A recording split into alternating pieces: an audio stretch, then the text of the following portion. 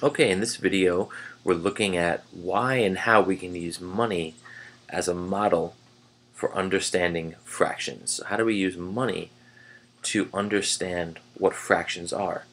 And I like this model because although we certainly don't need to think of coins every time we deal with fractions, it turns out that looking at some simple coins, we can understand some simple relationships between adding and subtracting fractions. So coins have their value right based on a dollar. So first of all, we have a half dollar. That's a coin, right? You might not see this very often, of course, but a half dollar is 50 cents. So that's 50 cents.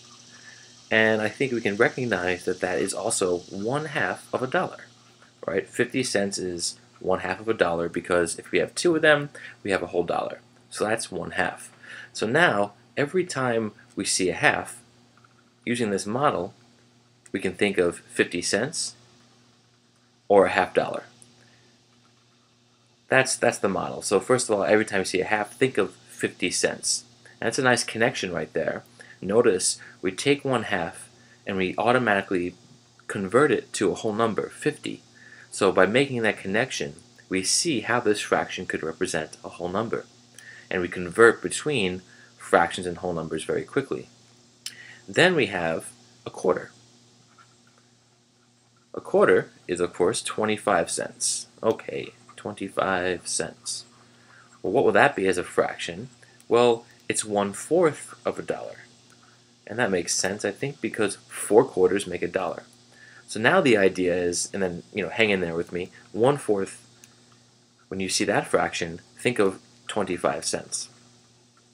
Or a quarter, the actual dime itself. And again, you might notice that this gives us 1/4 associates with the whole number 25, and we also have now a mental image in each of these cases. A quarter, that's a physical piece to think about to relate to 1/4.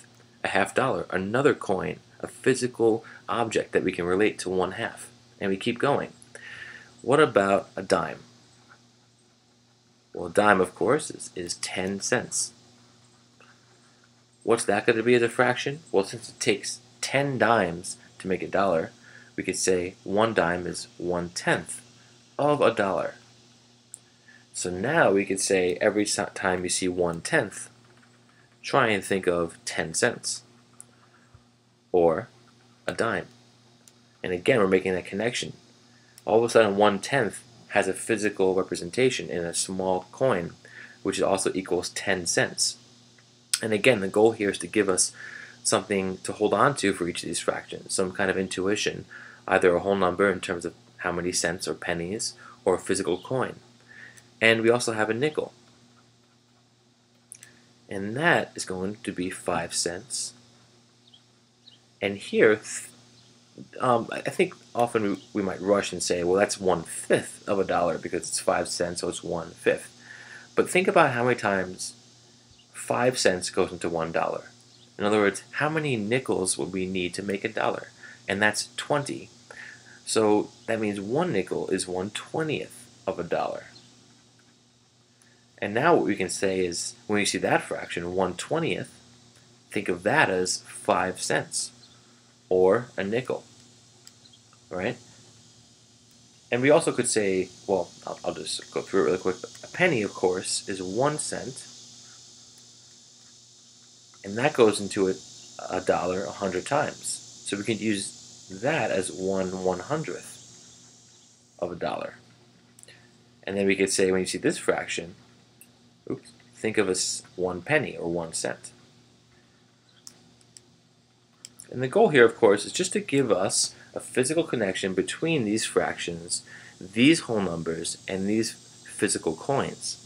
And this is actually quite useful. We can begin to explore the connections here, right? If I have two quarters, how many cents do I have? Well, I have 50 cents. Well, that means that if 2 1/4ths has to equal a half. And we can begin to make all these kinds of different connections.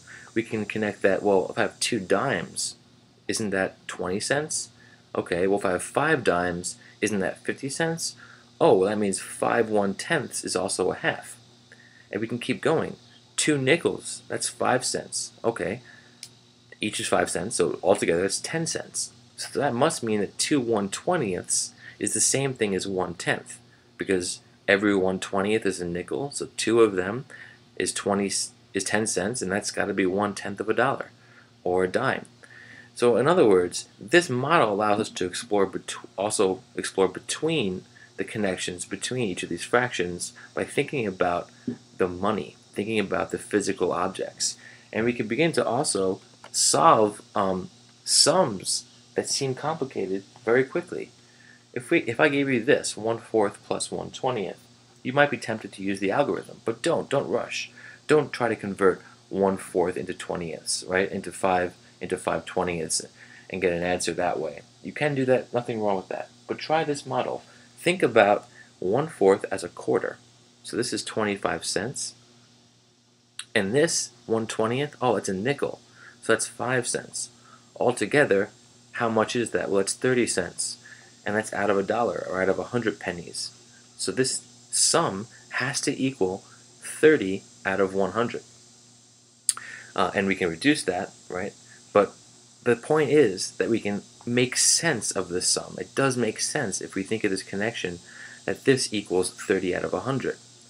I just worry that if we just use the algorithm and turn 1/4 into 5/20ths, and then we add it to 1/20th and we get 6/20ths, that we lose a sense of what this really means. And then we're given more difficult problems. We have nothing to go back to, and we have no anchor to think about.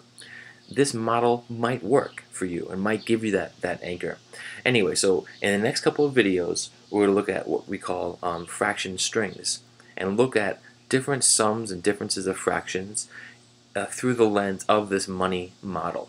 And I think you'll like that. And if you're feeling weak in fractions, this might really help. So hang in there. Thanks.